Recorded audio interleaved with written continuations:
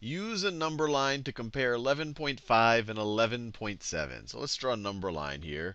And I'm going to focus between 11 and 12, because that's where our two numbers are sitting.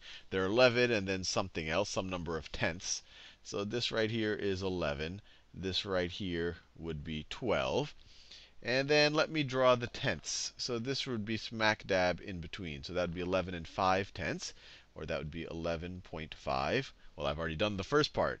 I've figured out where 11.5 is. It's smack dab in between 11 and 12. It's 11 and 5 tenths. But let me find everything else. Let me mark everything else on this number line. So that's 1 tenth, 2 tenths, 3 tenths, 4 tenths, 5 tenths, 6 tenths, 7 tenths, 8 tenths, 9 tenths, and then 10 tenths right on the 12. It's not completely drawn to scale. I'm hand drawing it as good as I can. So where is 11.7 going to be?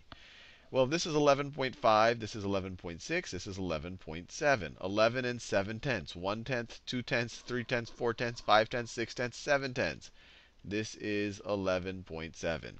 And the way we've drawn our number line, we are increasing as we go to the right. 11.7 is to the right of 11.5. It's clearly greater than 11.5. 11.7 is greater than 11.5. And really, seriously, you didn't have to draw a number line to figure that out.